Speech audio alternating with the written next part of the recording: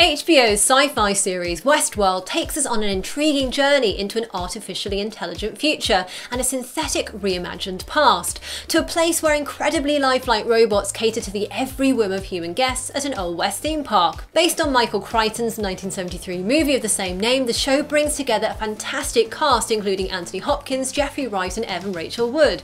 So let's take a look at 10 crazy facts about HBO's Westworld.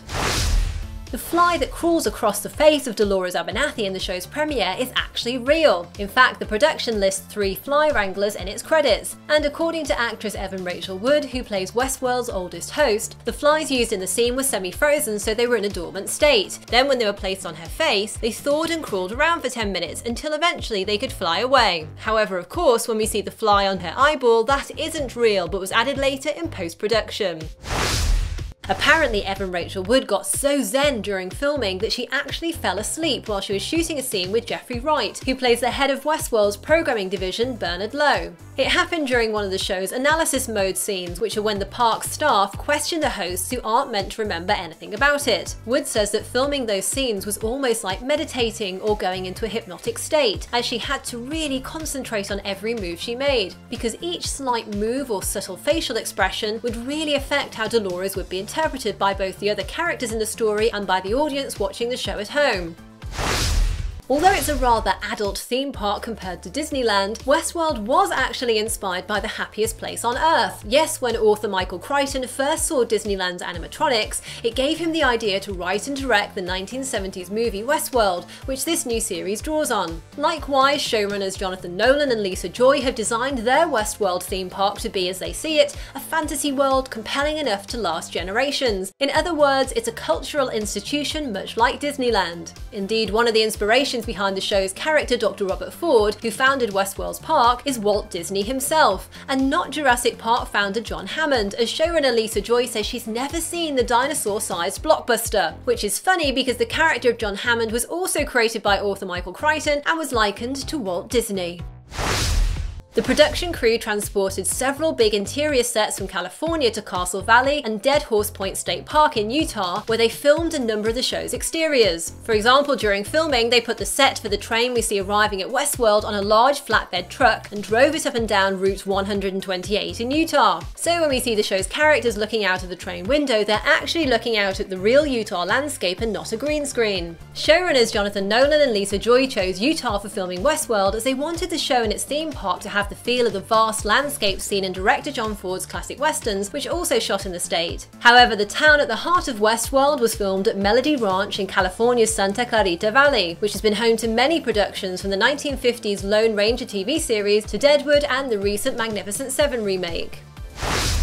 According to the website Deadline, extras who appeared in Westworld were asked to sign a pretty interesting consent form. The form included possible requirements the extras might face on set, for example to have their genitals painted, or to pose on all fours while others who are fully nude ride on their back, or even to contort to form a table-like shape while being fully nude. The Hollywood website also said the extras were paid around $600 for the shoot, which is nearly 4 times their usual day rate. HBO responded to the claim, saying that the document was created by an outside extras casting vendor, and that it was not requested, written or approved by HBO, Warner Brothers Television or the producers.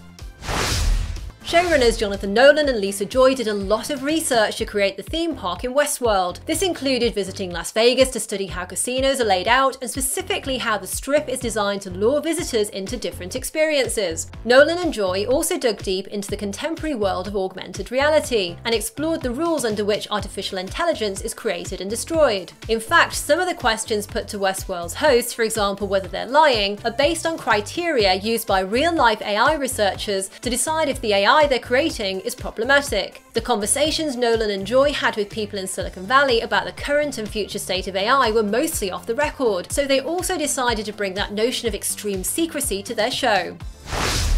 Video games such as Red Dead Redemption, Skyrim, Grand Theft Auto and a number of games by BioWare also had a big impact on Westworld. While Jonathan Nolan is a long-time gamer, his fellow showrunner Lisa Joy isn't. So to fully understand the rules and components of gameplay, which were crucial for their show, they played a lot of Grand Theft Auto together. However, Joy's approach to the game was rather unusual and included obeying traffic signs rather than mowing people down. When it came to writing the show, the realism, immersion, violence, idea of morality as a of variable, and the level of sophistication of non-player characters in contemporary gaming all made their mark on Westworld's theme park. Movie-wise, Ridley Scott's Blade Runner was also an influence on Westworld. In fact, Jonathan Nolan says he's watched the 1982 classic sci-fi flick countless times, as it's his brother Christopher's favourite film. And while the look of Westworld's amusement park draws on the classic westerns of director John Ford, for the control room scenes, the show's cinematographer Paul Cameron went for a mix of the starkness of 2001: A Space Odyssey and A Clockwork Orange for the upper floors, and Slaughterhouse-5 for the bottom floor. Nolan has also compared the amnesia programmed into Westworld's hosts to the amnesia of Guy Pearce's character in the movie Memento, which was based on Jonathan's short story and adapted for the big screen by his brother Christopher. You can thank J.J. Abrams, co-creator of Lost and director of Star Wars: The Force Awakens, for getting the ball rolling on the new Westworld series. Abrams came up with the idea to turn Michael Crichton's original movie on its head and focus a new series on the robot characters and their perspective rather than just the park's human guests. Funnily enough, this isn't the first time that Abrams has tried to get a new Westworld off the ground. Over 20 years ago, he sat down with Michael Crichton, although things didn't work out. To bring the new Westworld to life, Abrams, who was also a producer on Person of Interest, reached out to that show's creator, Jonathan Nolan, who's co-written movies such as Interstellar and The Dark Knight with his brother Christopher. And Westworld is the first collaboration between Nolan and his wife, Burn Notice producer Lisa Joy. The perforated paper rolls that spin through the saloon's player piano, performing old-timey versions of songs by the likes of Radiohead and the Rolling Stones, are real, fully functioning rolls created especially for the show by Stephen Kent Goodman, whose California-based company Novelty Rolls was given a super tight deadline to complete the highly specialised work. Jonathan Nolan has said that the player piano that features in Dr. Robert Ford's workshop, the saloon, and the title sequence is a shout-out to author Kurt Vonnegut, whose first novel, Player Piano, was published in 1952 and takes place in an almost fully mechanised near future. And not only does the instrument serve as a metaphor for Westworld's hosts, but the fact that it plays modern music in an old-fashioned style is also a reminder of just how artificial and anachronistic the show's theme park is. Now guys, what do you think of Westworld so far, and what are your theories about the world the show's set in? Let me know in the comments below. If you enjoyed this video, do comment, like, and hit that subscribe button. And before you head off, I've got some really interesting videos exploring the making of movies like Ex Machina and Interstellar, so click here to check those out. Thanks for watching and see you next time, yippee-ki-yay movie lovers!